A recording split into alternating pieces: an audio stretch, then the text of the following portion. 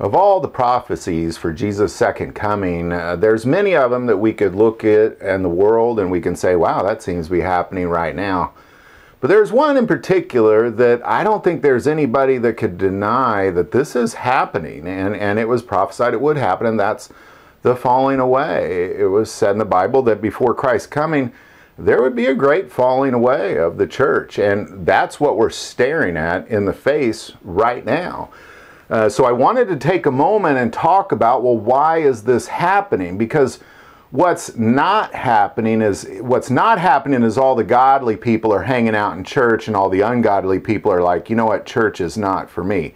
That is not happening. And I think when most people envision this falling away, they kind of envision all the good people staying in church and all the bad people leaving church. But what's happening is exactly the opposite of that, because there's a few major categories of people leaving the church.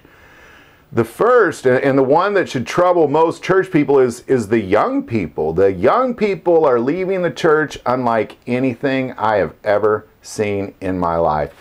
And they're leaving for a couple reasons. Number one, they're smart enough to see that what the Bible tells us we should be doing and how we should be treating each other, they're seeing that that is actually not taking place in the church. They're seeing hypocrisy. And children, you know, I was a teacher and a principal for over 20 years. You can't fool a kid. You could fool an adult long before you can fool a kid. And we're even seeing adults being fooled more than we're seeing kids being fooled by all this. But they're not dumb. And a lot of people, you know, and when they get to that age when they can finally make the decisions for themselves, they're not going to stick around in that. They're not going to stick around in hypocrisy, especially when what they see, and this has been communicated to me by hundreds of young Christian men and women, is what they see is that the people that the church is speaking out against, those people that the church is preaching against, those people that they're saying don't be like them, those people are being more like the hands and feet of Jesus Christ than what they're seeing in the church. So they're not dumb.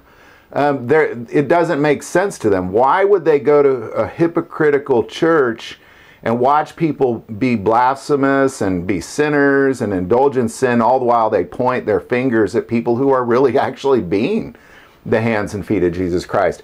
But the other group is people who have read the Bible. Because what you're getting is you're getting a lot of people who have read the Bible and they're saying, this doesn't make any sense to me. This idea that we should all, you know, just kick back in a comfortable chair and watch the Sunday show and throw 10% in the plate and then just do whatever we want 6.5 days a week. And then Jesus is just going to come down and he's going to rapture us up and there's going to be this big feast and we're all just going to be high-fiving in the air. And then it's later on, Jesus comes back a third time, which has never been prophesied ever, a third coming. He's just going to come back again, and somehow then they're going to come down and reign with Jesus while we all suffer down here. It's foolish, and there's nothing biblical about it. And when Jesus talks about the separation of the sheep and the goats are leaving the church, and the goats are sticking around. And every now and then the sheep will find a sheep church, and there's a few out there. There's a few churches that are shepherding sheep. But most of them, they're just filled with goats. And people that have read the Bible have no interest in hanging out with goats. Because, well, what is the difference? Well, I highly recommend you read all of Matthew 24 and 25 until you get to the part of the separation of the sheep and goats. But once you get there, because it's all the same conversation. He's talking about his second coming. But once you get to that part of the separation of the sheep and the goats, it's are they feeding the hungry, clothing the naked, taking care of the widows and the orphans? Are they visiting the prisoners and the sick? Well, if the answer is no, according to Jesus, they go to hell. According to Jesus, you go to hell. And it's not that your works get you to heaven. No, I'm not preaching that. Please hear me loud and clear.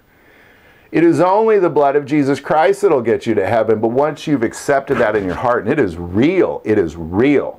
It is more real than the world around you is real. It is more real than money. It is more real than safety and security. It is more real than even your neighbor is so real to you, then you're going to be filled with the Holy Spirit. And guess what the Holy Spirit's going to tell you to do? He's going to tell you to be about your Father's business. Guess what his business is? It's visiting the prisoners and the sick, taking care of the widows and the orphans, and feeding the hungry and clothing the naked. That's literally what his business is. And what you have is you have mega churches around the world bringing in trillions of dollars every year untaxed just to pay a few men to put on a Sunday show. Of course people are leaving the church, ladies and gentlemen. It's because, you know, again, I think 20 years ago, if you would have sat in a Bible study and you would have studied out the great falling away and said, well, what do you think this is? Like, what would cause this to happen? I think most people would say, well, all the non-believers, they're going to leave. They're going to run to sin. They're going to go indulge in, you know, fun stuff and indulge in, you know, pornography and drinking and go out and partying. They're going to do all that while we're in here just worshiping Jesus. That's how it's going to go down. It's just the opposite, ladies and gentlemen.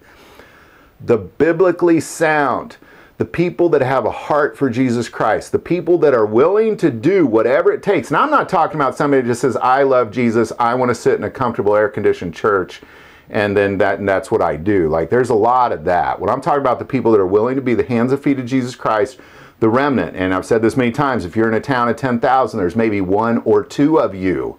The rest of them, they're just these goats. They're just goats is all they are. Just kind of, I want what I want. You know, this is mine. I'm not feeding hungry people. I got to feed my family. That is not of Jesus Christ, and that is not of the Holy Spirit, and that is going to hell. And that's what this is all about. That's why people are leaving. Why are people leaving? All of that. They're not dumb. People who have read the Bible and understand what it is God is asking of us are leaving the church more than any other group, with the exception of the young. And it is the young leaving for really the exact same reason. But not necessarily because they have a wealth of biblical knowledge, but they have enough of it to see that this is wrong and this is right. What they're doing in the 4 walls of the church is not at all what they've been taught they should do. So they're leaving. They're not dumb. And they're joining people that the church have been pointing at, and they're actually feeding the hungry, clothing the naked, taking care of the widows and orphans, and visiting the prisoners and the sick.